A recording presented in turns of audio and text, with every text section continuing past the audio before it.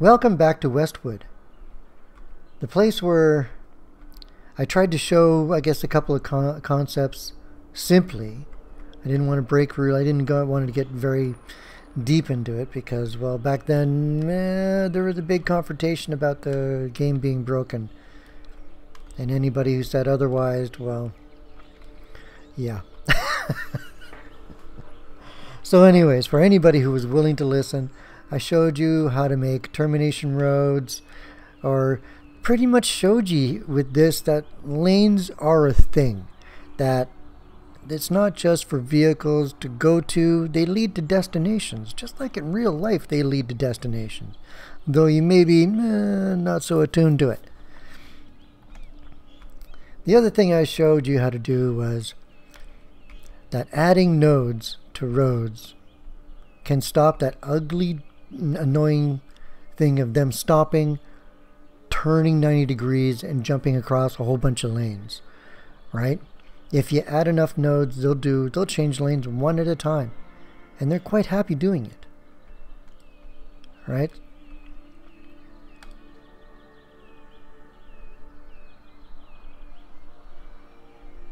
Will you guys do it? There we go.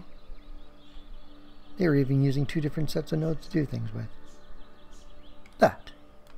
The other thing I wanted to show you is another thing that I discovered. A certain type of priority road. Now, I don't play with the... what is it? I don't think I've ever used this. Ever. But when you do, right? Priority road. Like, I don't quite understand this concept. But a long time ago, I had accidentally created that intersection. And I don't mean here. I accidentally created it on a flat piece of road,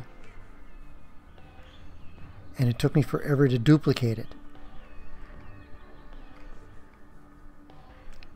But ever since then, I've been trying to figure out where would I use it again. And it was this. Right?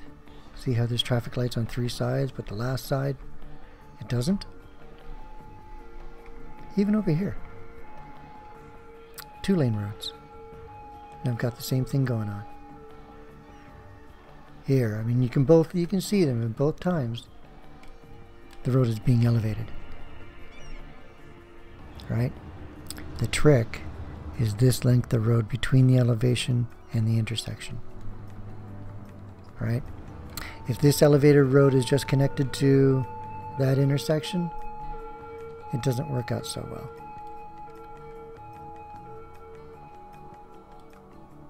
Right? Like if you forever, when I tried to do this, this is what I would get. Traffic lights on all 3. Until I figured out what was the magic trick.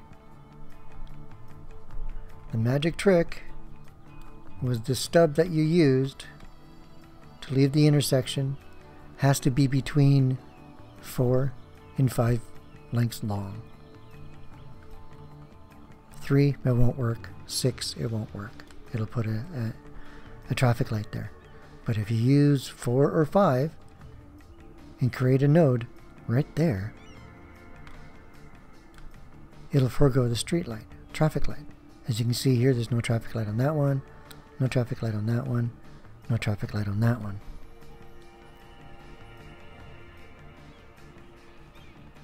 But on that one, there is a traffic light.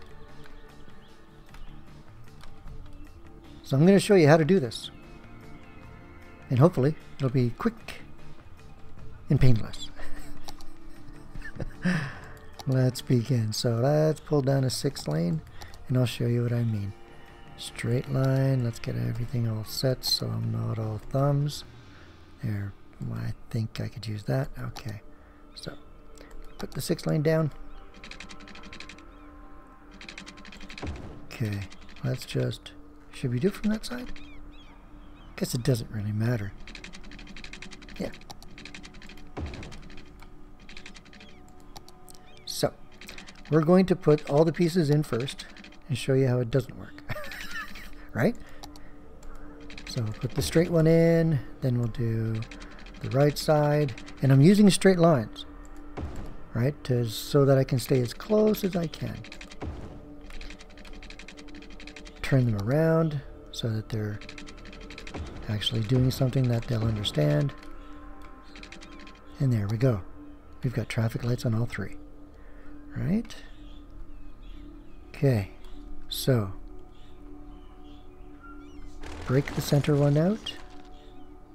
You could put it in first, but for dramatic purposes, meh. Now, if I draw a piece, it won't even let me do 3, 4. Okay, I can go 4, 5. Let's go 6. Let's put the node there just to show you how it doesn't work. Probably going to be wrong. Flip that around. Yep, we got our traffic light. But if you reduce this piece to 5 lengths or 4,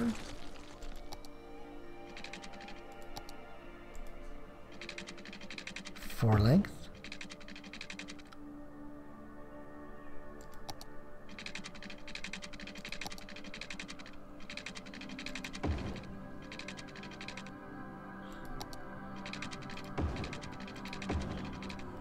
it still does it.